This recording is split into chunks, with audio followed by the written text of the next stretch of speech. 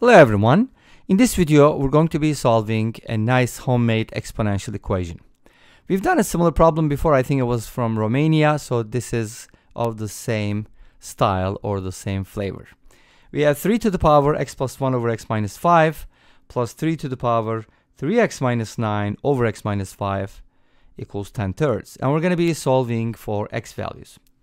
Before we get into the actual solution, I'm going to be doing something different that I haven't done before. I'll show you a systematic way to approach these kinds of problems. But before that, let's go ahead and take a look at how we can break down 10/3, because that is going to be critical. So 10/3 is basically 3 plus 1/3. And that is significant because 3 is 3 to the first power and 1/3 is 3 to the power negative 1. So when you set that equal to a sum of powers of 3, you kind of get like two sums. One of them is variables and the other one is a constant. In order for these to be equal for certain x values, do you think we need to do one-to-one correspondence, or can we have something else? So in other words, this is what I'm trying to say. Looking at this, I'm kind of thinking maybe x plus 1 over x minus 5 equals 1, and kind of like comparing them this way, and 3x minus 9 over x minus 5 is equal to negative 1. And then from here, we are supposed to get the same x value, right? So can we use this? Or if you switch these around, you can go ahead and switch them around and then look at the other case, because looking at this equation, they're supposed to match up like that, right? I mean, does it have to be one of these cases? Think about it. Or as an alternative, can we relate x plus 1 over x minus 5 and 3x minus 9 over x minus 5? Let me explain what that means. Like, what is that supposed to mean? Can we relate these things? Okay, here's what we're going to do. For example, these are the exponents, right? X plus 1 over x minus 5 and 3x minus 9 over x minus 5. In other words, if I add these exponents, can I get a constant from here? Is there a constant? Well, let's go ahead and add them. We get 4x minus 8 divided by x minus 5. Unfortunately, this does not turn into a rational number. That was my hope.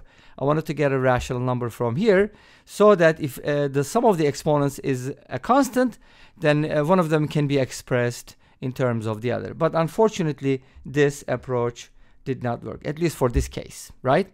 So let's go ahead and do this problem more systematically. I think this will be helpful in many ways. First of all, we're going to be dealing with polynomials, how to compare polynomials, and now we're going to be looking at a system of equations, kind of like a Diophantine system. So this problem actually, even though it's an algebra problem, contains some number theory. Okay? Very light number theory though, so don't be scared. So let's see how we can approach it. My goal is the following. I want to take x plus 1 over x minus 5 and 3x minus 9 over x minus 5. And then I want to multiply each one of these by some integers or rationals, so that this sum can be written as a constant, which is a multiple of x minus 5 over x minus 5. What is that supposed to mean? Well, if x does not equal 5, and we do know it can't be 5, then on the right hand side we get a constant c. But why did I write it as x minus 5 over x minus 5? What's the significant? Because I'm about to make a common denominator and compare the numerator. So this is what it's going to look like. A times x plus 1 plus b times 3x minus 9 equals c times x minus 5. And you can totally forget about the denominators. No need to write them because they're all the same. Make sense? Cool. And since x does not equal 5, we're allowed to multiply everything by x minus 5. So let's go ahead and see what this entails.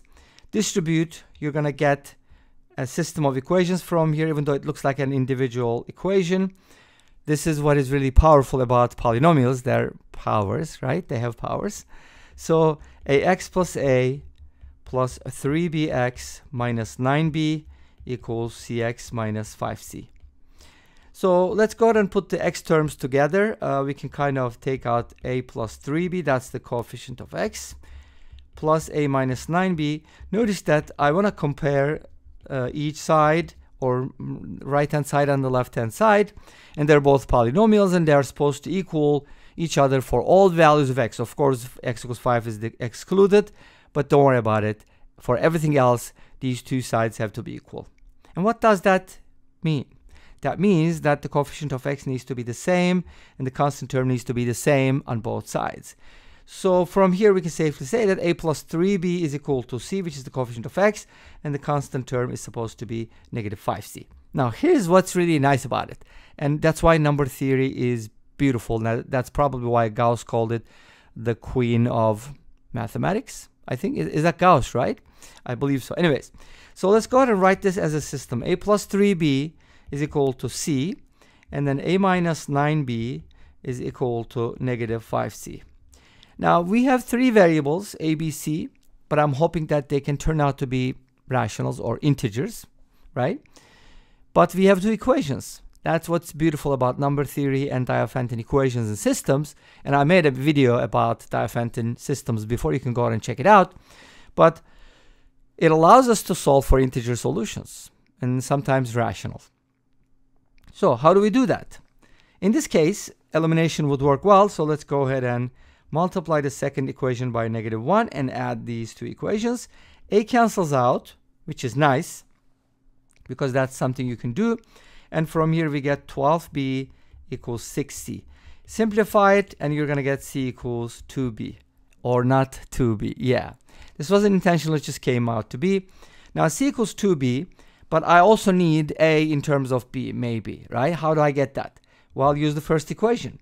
A plus 3b is equal to c, which is the same as 2b. From here, we can basically subtract 3b and write the a as negative b. Awesome. So we got a parametric solution because there are three variables. This shows that there are infinitely many solutions, but we don't care. All we need is a single solution, and obviously I want to go with the simplest case. Okay, what's the simplest case?